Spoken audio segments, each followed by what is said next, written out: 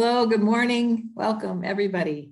I thank you for having me, for asking me again. So I'm happy to be here, be in Dallas. I kept telling people this week, I won't be there on Sunday. I'm going to be in Dallas. I'm going to be with Dallas.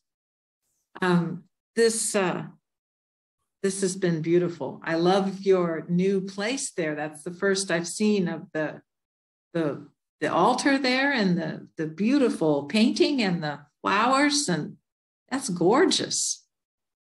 Really, that is just really lovely. It must be so nice for you guys to have that space. How many people are there? That's okay if it's just a few. I'm just wondering how is it what size space it is? It's a very cozy space, and we're calling it the sauna house because it's got a kitchen, it's got all these amenities, and we're trying to work on building our community back together after the pandemic, and we have a place for somebody to stay if they come visit, and Wonderful. So yeah, we're still very much in process. This altar has just gotten finished. Was it a week ago? Yeah, like 8 days ago. Yeah, and one of our song members did the whole design as a painting. It's very special. People are adding their energy and their inspiration so that it feels like home to everyone. And we've got lots of community building projects. Once the holidays are over with, we'll be able to focus on that more because we've got outdoor, gardens and things like that, as well as things indoors. So yeah, we've got great parties like every Friday night, like with the Christmas party, and there was a whole bunch of people here. It was such a beautiful situation with our full kitchen and everything. It's a fun time. So. Yeah. That's wonderful. We are just starting to use our community space here at Ananda Portland again as well. We had a Thanksgiving gathering. There was a potluck, and they're talking about doing that for Christmas. I don't know if we're going to or not, but it's just, again, like all of us, it's just starting to come back together again where people feel comfortable doing that. So congratulations. That's wonderful for you all. I was told I, could talk about anything, which, but this reading, I really love this reading. It seems to me that this is the culmination of the year, even though I know that there's a couple more readings about the Star of Bethlehem and there's a couple more that Swami put in there. But this one, living in the presence of God, seems to me to be sort of the pinnacle of the whole year. We've talked about all these other things and the Satan and how do devotees fall and how do they rise and how do they, there's all these pieces of the teachings that he has given us in this whole year-long course of self-realization. And it's wonderful. Every year when I get to this part, I think, wow, we've been studying together for this entire year and learning all about self-realization. And we get to do it again next year. We get to dive into it again, and there's just more and more layers. But living in the presence of God, for me in my personal life right now, this just seems to be what it all comes to, is recognizing that God is everywhere. And the Gita, he says, he who beholds me everywhere and who beholds everything in me never loses sight of me, nor do I lose sight of him. It's thrilling.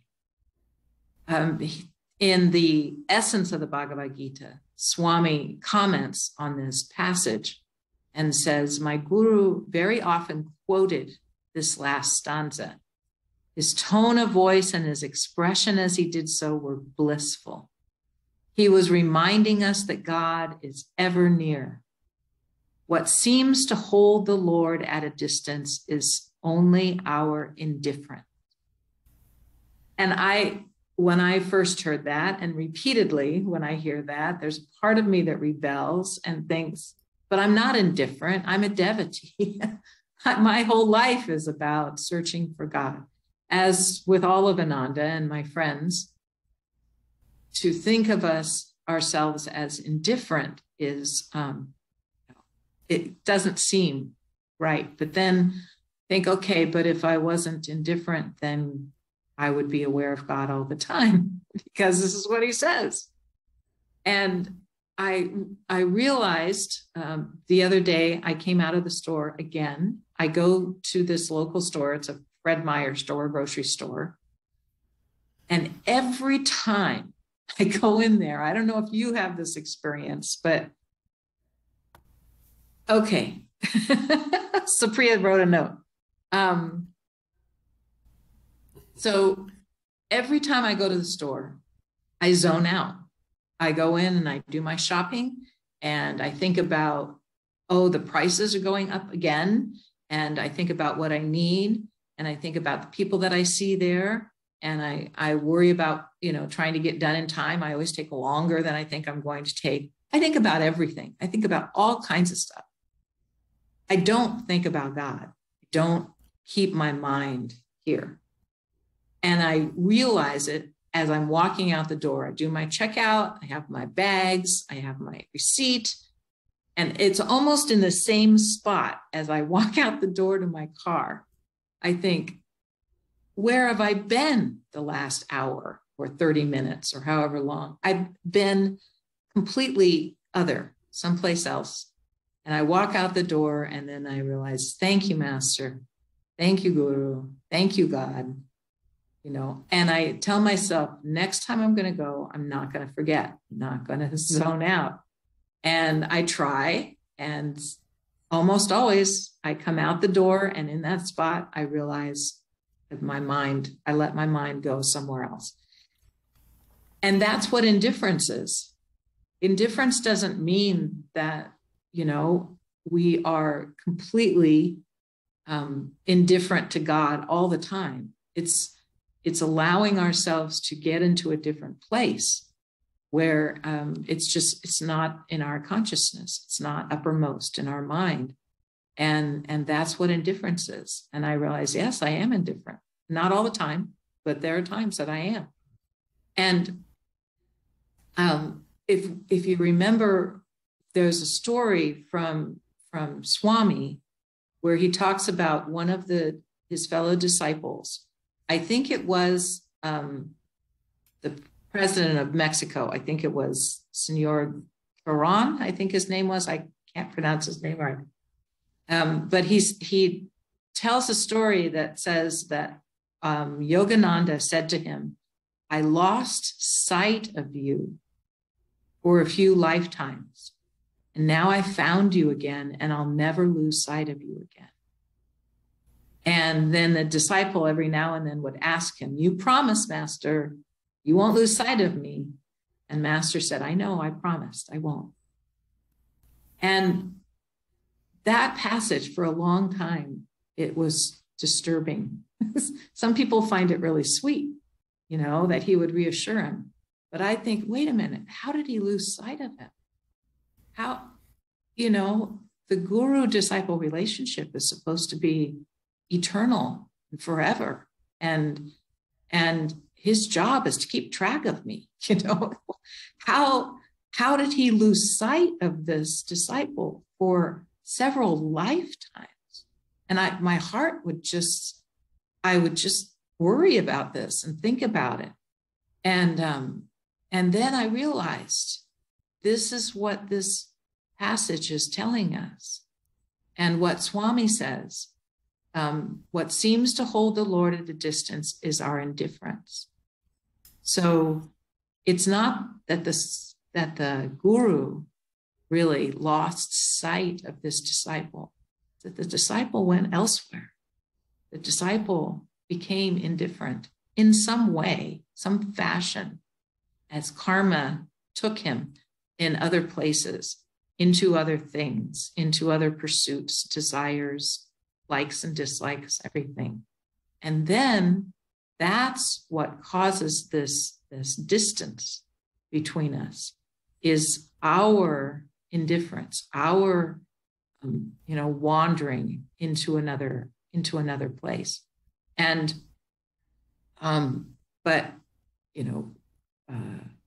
Krishna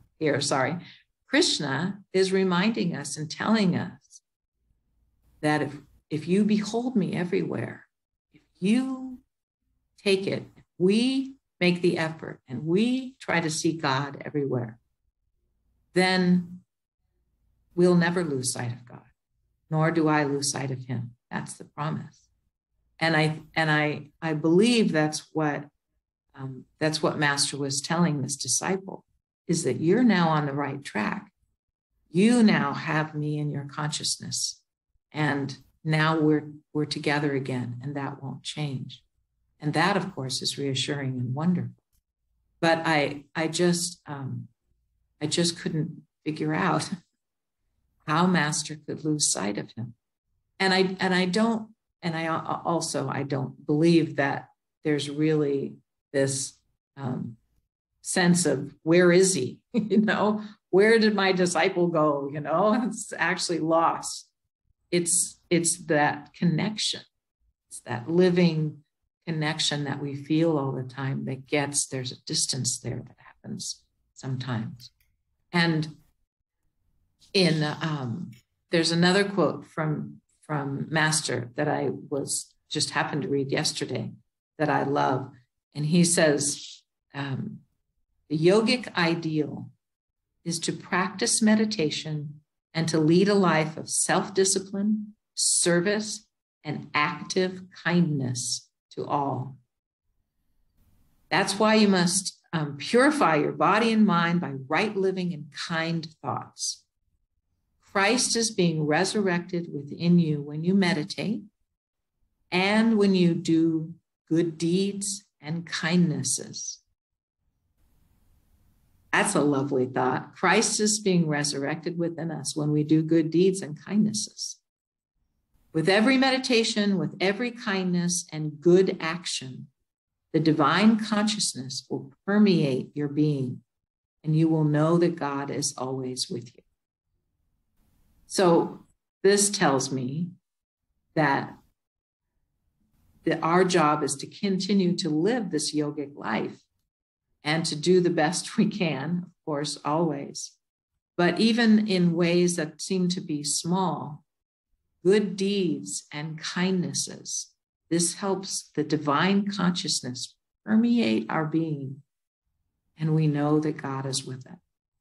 And this is living, practicing, being in the presence of God all the time, is letting that divine consciousness permeate us, inviting it by being in tune with our guru, being in tune with God, doing good things, doing everything we can to invite that presence all the time and not to be indifferent.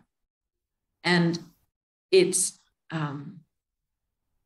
interesting to look at the lives of the saints, that all of them, any saint that you can choose of any path who has found that experience of God, they're not, they don't find God and are now in this sort of bubble of Godness, of God realization that says, I'm separate from you. There's more union, there's more unity, there's more sharing of that consciousness, there's more awareness of that consciousness being everywhere. The saints look at us, common people who are trying to do this, and there's just the sense of, don't you see? We're swimming in God all the time. God is here behind every single person. And that's what you have to discover. And we hear that. We hear that in these teachings from Swami, from Master all the time. For me personally, recently, it seems to be more of a theme, more of an awareness that I'm having, that I need to be aware that every single person I look at, God is right there. God is there. I'm busy all the time doing things. In fact, I had a conversation with a good friend of mine the other day, and we had a little bit of a, different perspective, because he thanked me for something that I did. And I said, it's God helping God all the time. That's what Master said, God helping God. And he took a little exception to that. And he said, I'd really like it if when I compliment you or when I thank you, that you accept it and that you take I would ask you to do that.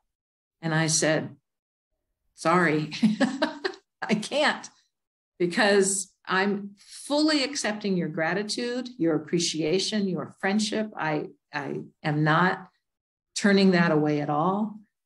But for me and my growth and my understanding, what I have to do is realize this is God acting through me all the time. And it is God that I'm serving all the time. Otherwise, I get caught. I get caught in thinking it's me.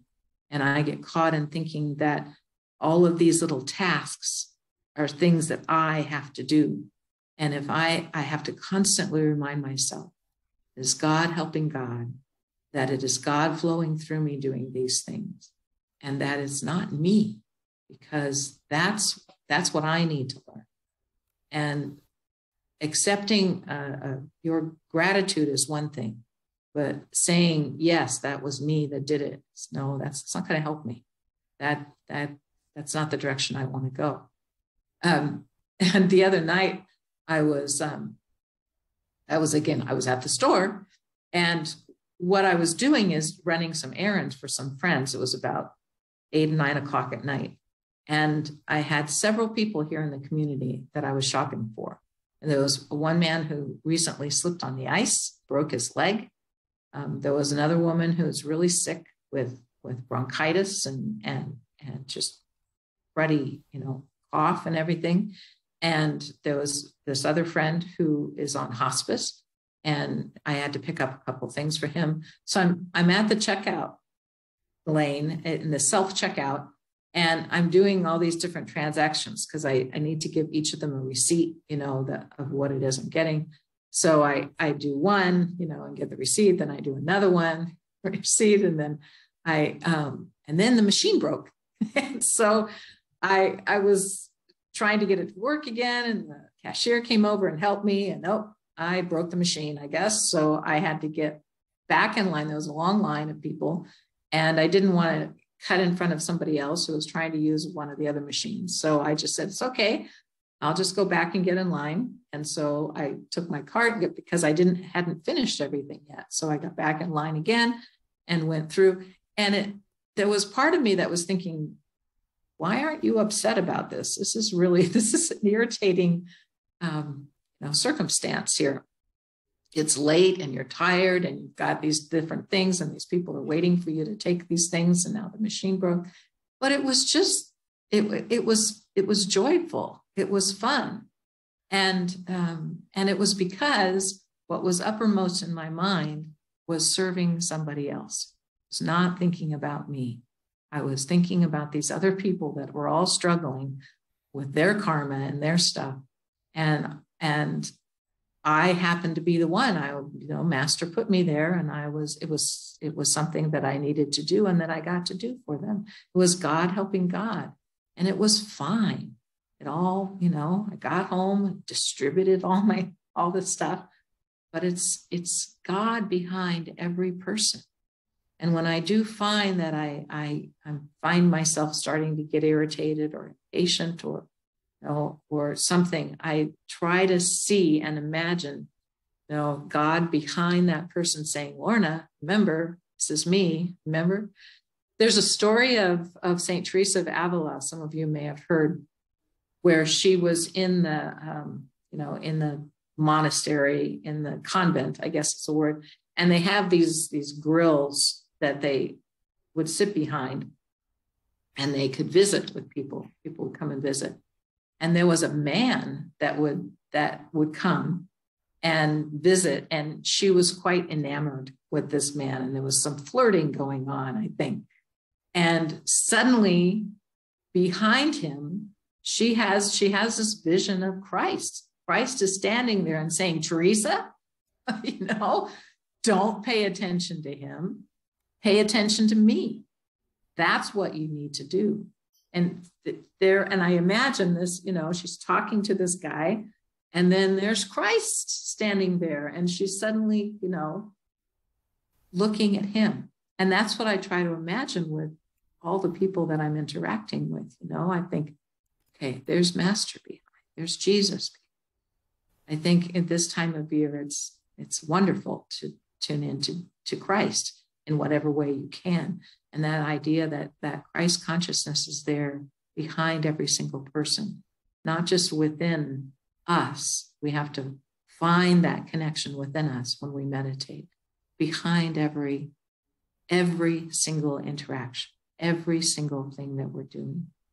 There's in the reading, he says, to see God as residing in every human being, as indeed he does, is to open oneself to limitless opportunities to serve him. Limitless. There's no end to it. There's limitless opportunities to serve and to see, to be in that presence of God with others. That God is residing in all. And that affirmation is interesting. We did this morning of the practicality and I don't remember exactly the words, the hands and the feet are laboring here on earth. So I had this interesting experience once. I have a friend who is a heart transplant survivor. She carries somebody else's heart in her body. And it's a fascinating idea. She's a lovely person, and I enjoy her company.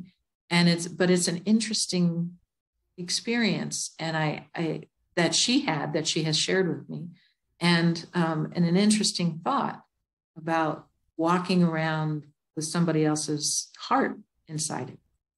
And then there was a moment I was troubled about something. Right now I can't even remember what it was.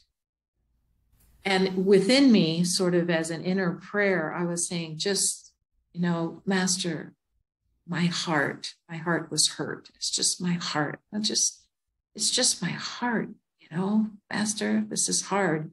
And it wasn't a voice exactly, but there was this very strong feeling. And I think it was related sort of to my experience with my friend. There was this very strong, almost a voice saying, whose heart? No. Whose heart? It's your heart. And I suddenly had this realization, or this just feeling of, oh, this is not my heart. These are not my hands. These are not my feet. This is not my life. This is God. In one of the recordings, I don't remember which one it is, of Master's voice, those CDs that we can get from SRF, he says, you have been put on this earth to act this part with an attitude of a divine being. And I can just hear his voice. He said, this strong voice, with the attitude of a divine being. And this sort of epiphany I had of, these are not my hands. These are not my feet. This is not my heart. This is not my life. This is God, helping God. And that's what I need to remember. That's what I need to do.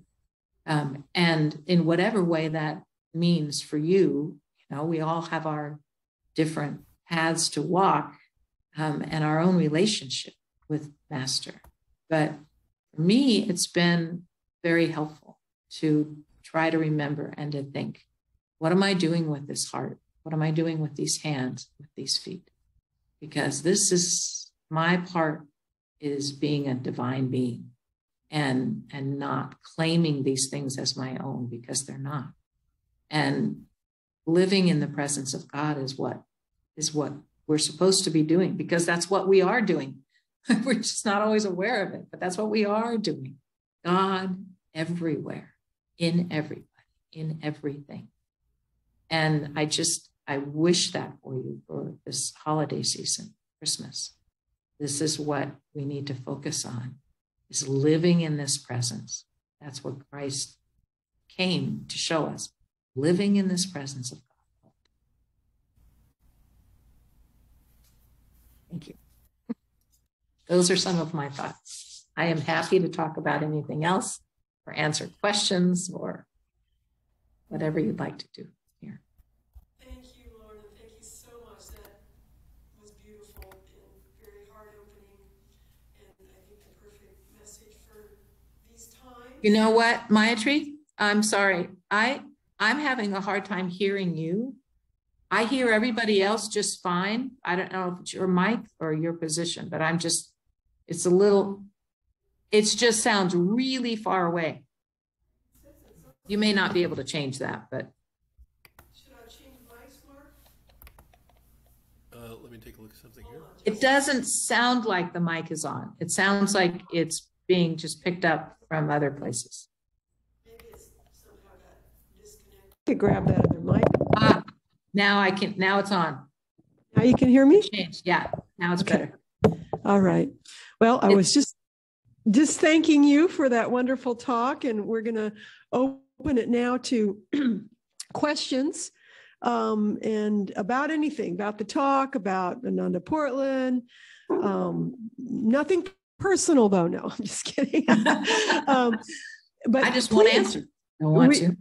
And we will I don't know if we got on Facebook today. Did we? Oh, okay. Well, we don't have to go off Facebook then. Anyway, we will we want to invite you to open up your cameras so we have a little more interaction. If you'd like, you can ask your questions on camera, and also those that are present. There's a mic right there, or you can shout it out and I'll repeat it. Or you can put it in your chat box, in the chat box if you're online. Any questions at all? It's now the Satsang portion of our Sunday service Satsang. So we will pause for a moment, see if we've got some folks here on from our budding Houston meditation group, I see. So I don't know what happened to any Austin folks on? I thought I saw some earlier. Oh, yeah. But... Kim was on earlier. Okay, well, there you go.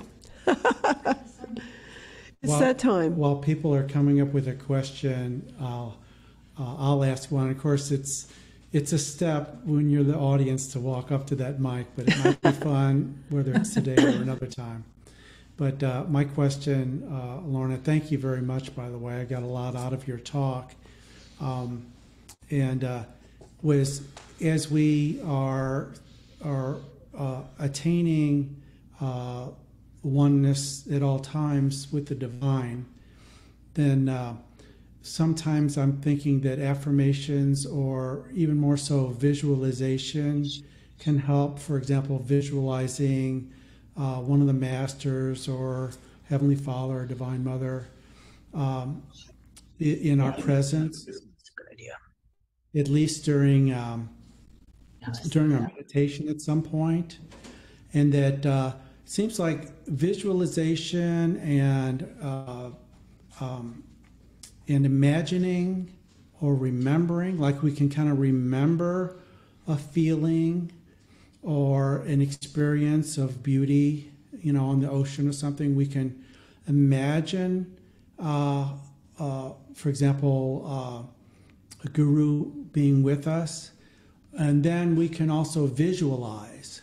So trying to come to terms with these three words, like maybe is visualization where the imagination is not just sort of floating out there, it's actually becoming real by the willingness and the intent to be with the master, that the master is being invited and almost obligated to be with one during meditation. And anyway, so what do you have any thought about visualization and how you would perhaps suggest people use that to always be in the presence of God or one of the masters or guru.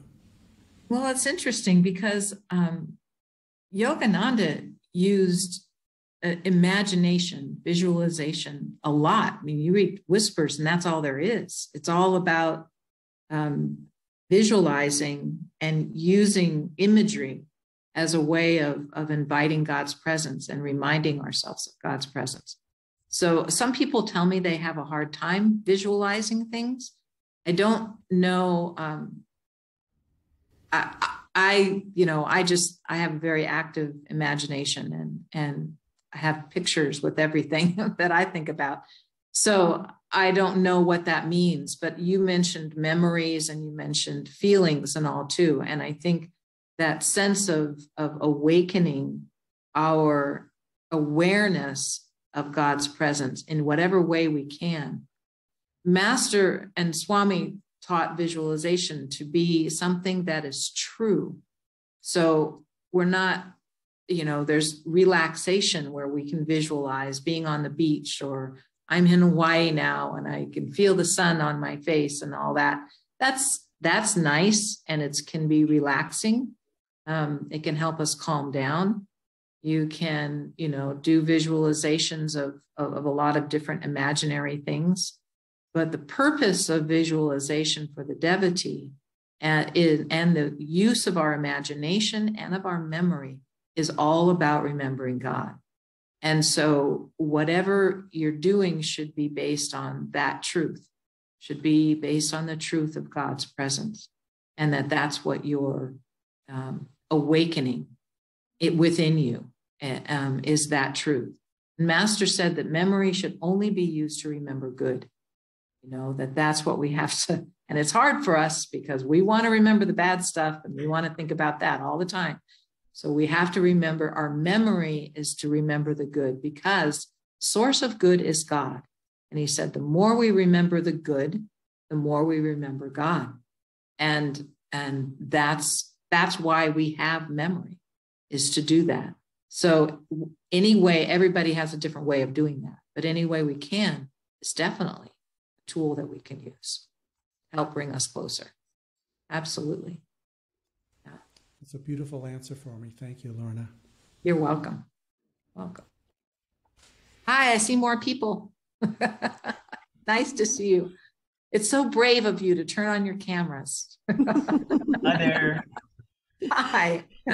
It really helps, It's okay if other people are in their jammies or something and don't want to turn on their cameras. It's all right. But it's much easier to relate to people than to little boxes, with names.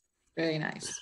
Good to see you. Where are you guys? Are you guys in Dallas? Sonia and Atul? Is that the name? Yeah, we're in Houston. Mm-hmm. Oh, you're in Houston. Houston. Oh. Yeah. I get to go to Dallas and Houston today. That's great. Mm-hmm. That's great. So do you guys join in with Dallas every week on Sundays? Do you have just a little meditation group there, or is this a special thing today? This is my first time. I don't know about you guys. Do you? I've done a meditation, the Kriya meditation, but I haven't joined. So this is my first time doing this. Well, great. Well, welcome. Well, you joined in and you got to be in Portland today too. So this is Portland. It's not much you can see of it. This is part of the chapel that we have in our community here, that because, we've got Sunday service going on in our sanctuary, everything right now with everybody else, but I'm here in the community. So welcome. Nice to see you. Thank you. Thank you. Really. Lorna, I have a question. Yes, question. I'm Amy. Hi. Hi. And I was just wondering, you're talking about the store as kind of like this little test tube experience. Yeah. But I also thought about it in terms of the practicality portion of like us and our hands and our feet, and like the chant was saying. And so can you talk about how, do you believe that that you can let God flow through you without having to physically be conscious of that? Like that we practice this breathing and everything that we're practicing, so that maybe that faith or, you know, those actions can sometimes, we can just like flow with the stream of it and not be like, as long as our intention is there, is it possible to let it go without getting magnetized into the, you know, Maya and all of this stuff that's around us? I think it's a whole spectrum. I think we're all on that spectrum of being completely aware that without God's power and presence, we would not be moving. We wouldn't be doing anything. We wouldn't be here. So it's divine energy and consciousness that we're operating with. It's why we do the energization exercises, is to remember and to be aware and to really focus on the fact that this is divine energy that is animating us. And that's within our whole body and in everything we do. And without that divine energy, we don't do anything. So, but we're all learning, and there's times when we're more aware of that than other times. You know? The saints are aware of it all the time. And we're trying to get there. So whatever helps you do that is helpful, whatever it does. If you've read, Frank Laubach was a missionary, Christian missionary, and he wrote, I want to say, was it Practicing the Presence of God? Was that right, Supriya? And he talks about being a missionary, and his purpose, he decided, because he was out there in the wilderness of the New Guinea, I think, somewhere, and he decided he was going to just try to be aware of God's presence in every moment. And if you read his writings, it took him years, it took him quite a while. He became a great saint, but he talked about, he was typing, you know, this was in the 30s, I think it was, or 30s or 40s. And so he had manual typewriter, and he talked about just trying to think of God in his fingers as he was typing. And he started with just very basic ideas of this is God. God and I are doing this together now. And he gradually took him a while of working with it. And I'm sure he had some kind of deep devotional practice, but he didn't have Kriya. He didn't have meditation in the form that we know of it. And he gradually got to the place where he felt that presence all the time. And he would write about the times when he didn't. Say, today was pretty good. You know, I was able to feel God's presence for 20 minutes, for an hour, for several hours at a time, and then I lost it. So we all just have to work with it. And yes, I think it's absolutely possible to get to the point where it's not an effort. You're not trying to do it all the time. It's just a flow of God's grace and energy flowing through you, which is where Swami Kriyananda was operating from. He was operating on a level of just everything I do is God doing it through me. And he didn't have to think about it or work on it anymore. He'd gotten to a place of that's just the way it is. That's what's happening all the time. And we can do that too. We just need to keep practicing. We need to keep practicing. Does that answer your question? It does. It does. Thank you. You're welcome, of course. Yes, Supriya. I want to add to that because it's making me chuckle. Being the age I am, which is elderly, I used to use Post-it notes to help me. Does anyone remember Post-it notes? They were only yellow. Now they're all colors and they're wonderful. And I still use them. I have some right here.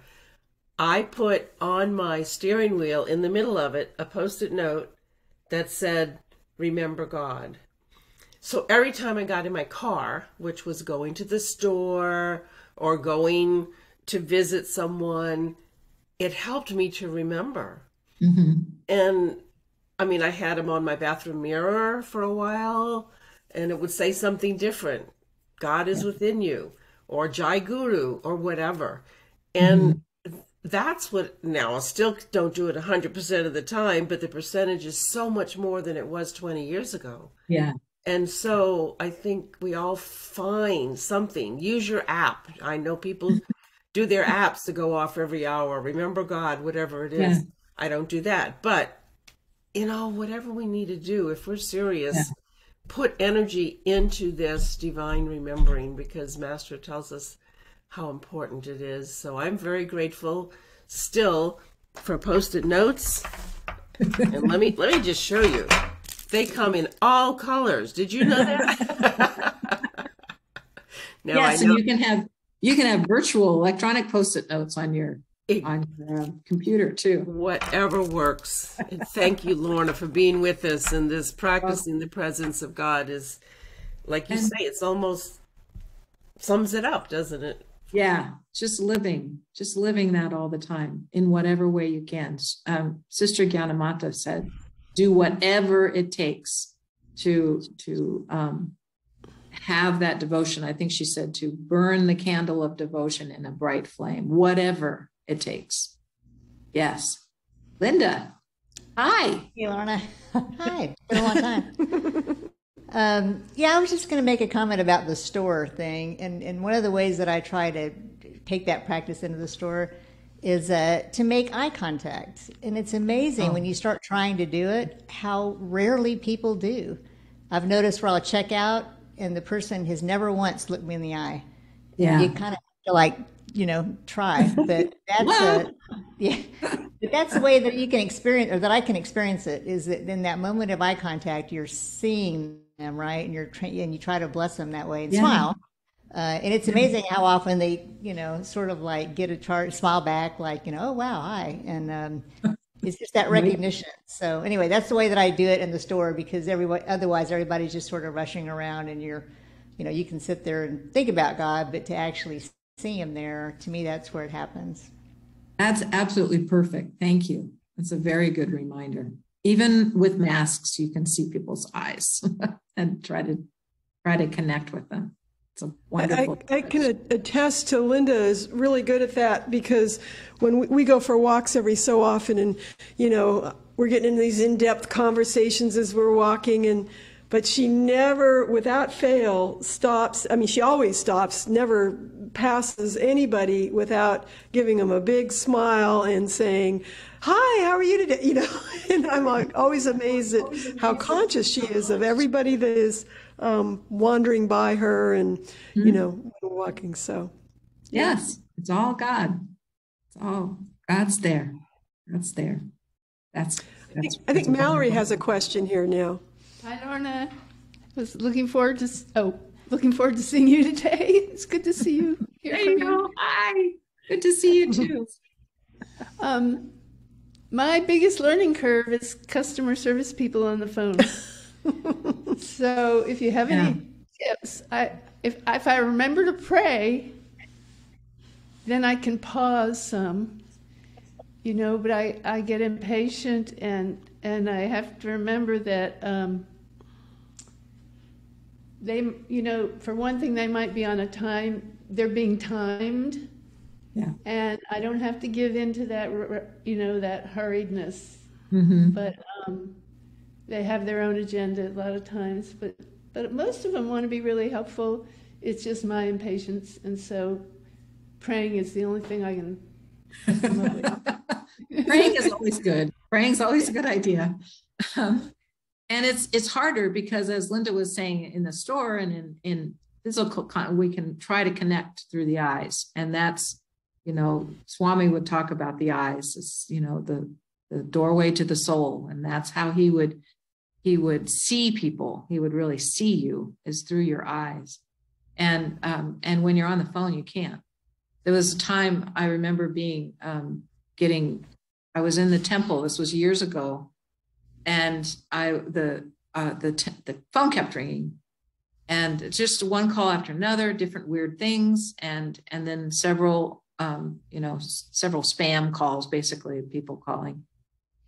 And I reached a level of being kind of impatient, and the phone rang again, and I picked up the phone, and I didn't know it, but it was a devotee. But I answered it like it was one more junk call that I didn't want to answer. And I was like, yes, yes, what do you want? I mean, it was just something kind of rude and short, wasn't any bad words or anything. It was just, and there was this pause. And then he said, Lorna, what was that? And I just suddenly realized, the consciousness I was projecting. It wasn't just that I was short-tempered, but it was not welcoming and not warm and not what I wanted to do. And so ever since then, I have caution when I answer the phone. If I don't know, my phone now tells me who it is, but if I don't know who it is, I try to remember, you don't know who this is, Lorna. And it could be anybody. It could be God calling. So, respond accordingly. And the other thing is that Swami would talk about relating to people from your center. Sometimes he would mention relating from your spiritual eye to their spiritual eye, but also he mentioned your center, being in your center and relating to them or communicating with them to their center. And you can do that on the phone, even if you can't see the person. You can think about your center, a string or a thread, your center to their center, or just, the idea of just being in your center. I'm going to be in my center here and not waver. That's where I'm going to be while I'm having this conversation. And that can help a lot because that's where we need to be all the time, and not letting anything, tug you out of that. It, unfortunately, when we're on the phone with, we're making a call because there's an issue, there's a problem with our computer, there's a problem with this bill, or calling because we want something to be solved. So we have to be careful because our desire for whatever we want have fixed, or we want it to just go away, or we want it to just not be part of our life right now. I don't want to have to deal with this. When anger and frustration is just simmering anger, it's just, it's milder form, but it's anger. Anger is a result of desires not being met. That's what Yogananda tells us. So if you have a desire that this be fixed, or this be correct, or this go away, you got to be real careful, because that your desire is not being met, then you're going to feel frustrated and angry. So you have to go back to the source. What's my desire here? And to try to come at it from a place in your center. Not always easy to do. I understand. Is that helpful at all? Yes. She's shaking her head yes. Yeah. Yes. Anyone else? Sonia? Anything? And I saw Ellen peek out for a minute. I don't know if she had a question. Well, yeah, that was so fun that when Asha came for 2 weekends in a row, first to Austin and then to Dallas. And I'm just so thrilled to see all of our friends from Austin and Houston. That must have been a lot of fun. We all hung out, and it was so beautiful. Yeah. There's Ellen. She's coming on. You're still muted, though. I said just for a second to say hi. Lorna, it's always so wonderful to have you here. Yeah, it's good to see everybody. Atul, it's great that you're here. I'm so glad to see you here. I'm Ellen from the Texas Yoga Retreat. I met you there, and your friend, I guess it's Amy. Welcome. Yes, nice to see you. You too. I don't have any questions. I just wanted to say hi for 1 second. Well, thank you for doing that. I appreciate it. Thank you, Helen. Helen. So how about just share a little bit about the Portland community and going on there? It would be nice to just catch up with our Guru Bhais there. What's happening? We are like everybody else. We're, it seems like a continual transition to we don't know what, from where we were to what's happening next. So, we're transitioning. More people are coming back to the temple to be in person. we are streaming our services too. So we still, and that's just going to be a reality, of course, from now on, is that we'll have people who are watching online and people who are there in person. What's really fun, as you guys are talking about your connections there, is that our world has, grown. So in a lot of our online things, we have devotees that are not local. We have people from the East Coast, from Rhode Island, New Hampshire, and all that are coming to our book study. And we have people that are all around. And I find that wonderful. It's just expands our world and makes us realize that Ananda is a worldwide work, So I find that really fun. We're, as I said, here in the community, we have a community. For those of you who don't know, we have an apartment complex community of 50 apartments. A lot of those people are Ananda people that live here, not every single one of them, but it's a wonderful place. And then we have our temple sanctuary teaching center, we call it. And we're back to just doing a couple yoga classes there a week. And we're starting to have a little bit more activity. We had World Brotherhood Day, and we had international treats and all afterwards where people gathered. So we're starting to do a few of those things. We still got some COVID here. People are coming down with COVID and the flu and all. A lot of people getting sick these days. So I wear my mask a lot because I don't want to breathe in anything that is floating around out there. We're having also, what's exciting is that we're starting to have families again. We reached a period where our crop of children that lived here in the community grew up. They're all like high school and going to college. And so we didn't have children here. And now we have a few new families with young children. And we are doing Sunday school once a week, once a month. Of course, it's once a week, once a month, which is, I find as the director here, I find that just really thrilling because it's a new wave of energy that we really need. It's good to have families and young people, and that's really fun.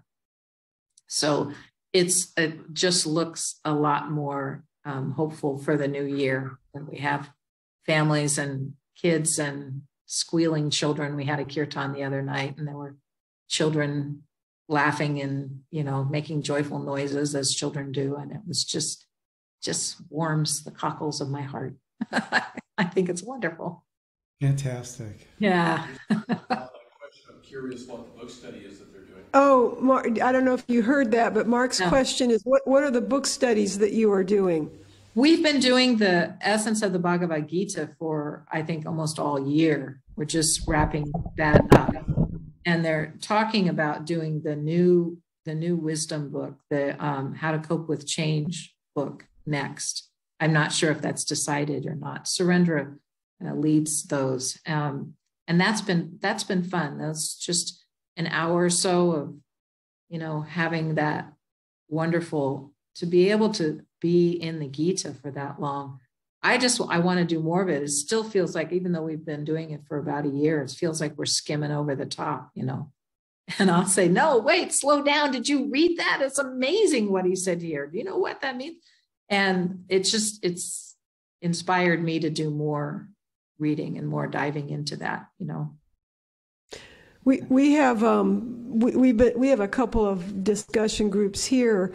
We have Treasures Along the Path, which Mike is the host of, and we take a talk of Swamis each week or every couple weeks or so, and that's the same kind of thing. It's just so enriching. You just can't get enough. And then we have Holy Science, which is a real tough read, but it's a great discussion that we're doing, and that's been once a month. The Treasures is every week on Tuesdays and whatnot. But you also have, don't you have Shanti doing an emotional healing, something along those lines?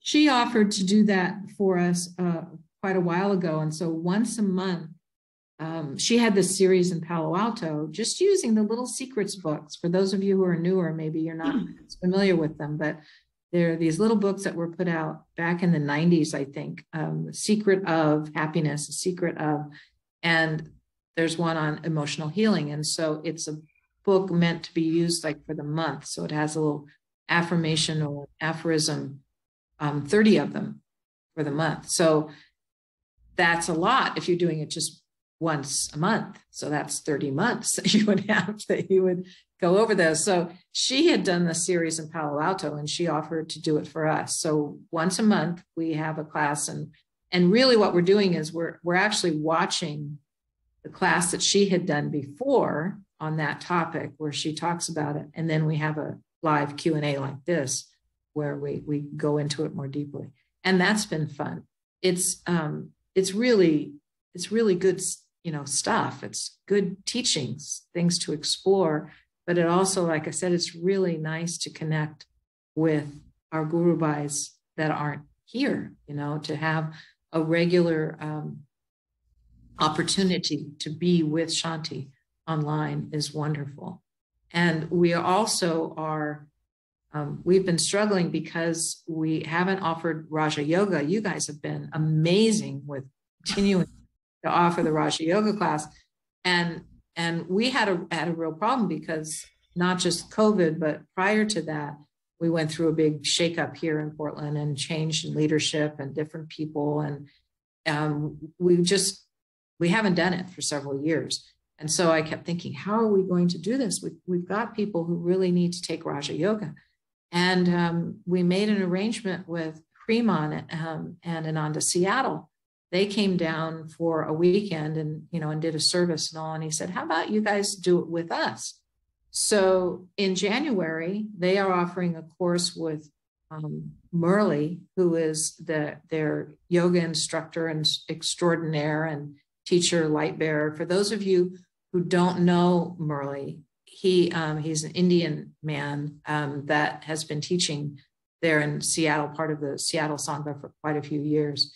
And go online and listen to his stories and any of his services. He's a wonderful teacher. And he has a PhD and he knows the Indian scriptures by heart and can quote them. And he does his talks and he will tell you the whole passage in Sanskrit and then interpret it for you. He's wonderful. Anyway, they're doing a art and science online and in person. So they'll have it up there in Seattle, and offered us the ability to coordinate with them. So now our people are going to be able to take that course, and it'll be on Zoom. It'll be virtual for us. And then we'll try to, sometime during the course, we're going to take a field trip and go up to Seattle and have a class together with the people up there. But it's wonderful. It solved our problem of having the resources, because we just don't have the resources to offer Raja. And it's another connection with Ananda Seattle and the Guru Bhais there. So I'm really looking forward to that. That's wonderful. Yeah, I think we started this before the pandemic of expanding our reach and connection outside of just Texas with you, Lorna, because you were our web designer, and that was a unique situation. I don't think that had happened. So we planted that seed. That's true. Because for years you did that, and but anyway, yeah, it really is wonderful. And I just want to clarify one thing, and then I think we'll ask last time if anybody has any other questions. But with those discussion groups, people can join in at any time, right? That's how we do it here, and I'm assuming that's how you do it there. Yeah. Yes, some of them, you have to get the link. We still don't usually just publish the Zoom links out there. We'll say on our website, you can contact Lorna by an email and say, can I have the link to this one, and be a part of it. But yes. Okay, great. Shanti's emotional healing thing, that's something that you can jump into. It's not necessary to have done it from the very beginning. Okay, wonderful. So any other questions out there or even here? We'll pause for just a moment, see if anybody else has something they'd like to chime in about. Everybody's good? Is that long enough pause? Everything's good. I think we're good. Okay, so I think do now is we'll sign off. We'll ask everybody's blessings on Lorna with our traditional Ananda, Texas goodbye, which is Namaste, y'all. Thank you so much. And please give our love to all our Guru Bhais in Portland. And one of these days, I know Mark and I will get up there and see you again. And I may call you sooner than you know. Call me. To connect again. Yeah. So, thank you all. Thank you. Hi, Sonia, Atul, Amy. Thank you, Supriya, everybody. Everybody great that to I see you all. Thank you. It's been Blessings. a lovely morning. Merry Christmas to everybody, too. Merry Christmas. Merry Christmas.